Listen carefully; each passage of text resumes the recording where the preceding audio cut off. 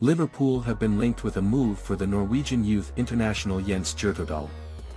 The 18-year-old midfielder has impressed with Tromsø, and HITC claims that his performances have caught the attention of Tottenham Hotspur and Aston Villa as well. Pressbox logo haters, Pressbox. Loading official content. Gertodal can operate as a central midfielder as well as a defensive midfielder. He could be the ideal long-term acquisition for Liverpool, who are in need of midfield reinforcements. Wataru Endo is the only defensive midfielder at the club, and the Tromsø prospect would be his long-term replacement.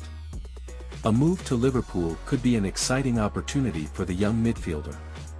He will look to continue his development with ample first-team action at the Premier League club, and Liverpool have a proven track record when it comes to nurturing young players like him. Liverpool will be hoping to challenge for league titles in the upcoming seasons, and they need a quality squad at their disposal. They will need adequate depth in every position, and signing a talented, young defensive midfielder could prove to be a wise decision. Tottenham and Aston Villa want Jens Gertodal.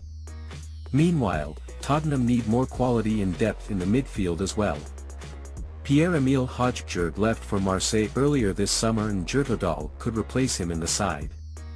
At Aston Villa, Liverpool have been linked with a move for the Norwegian youth international Jens Gertodal. The 18-year-old midfielder has impressed with Tromsø, and HITC claims that his performances have caught the attention of Tottenham Hotspur and Aston Villa as well. Pressbox logo haters, Pressbox. Loading official content. Gertodal can operate as a central midfielder as well as a defensive midfielder. He could be the ideal long-term acquisition for Liverpool, who are in need of midfield reinforcements. Wataru Endo is the only defensive midfielder at the club, and the Tromsø prospect would be his long-term replacement. A move to Liverpool could be an exciting opportunity for the young midfielder. He will look to continue his development with ample first-team action at the Premier League club, and Liverpool have a proven track record when it comes to nurturing young players like him.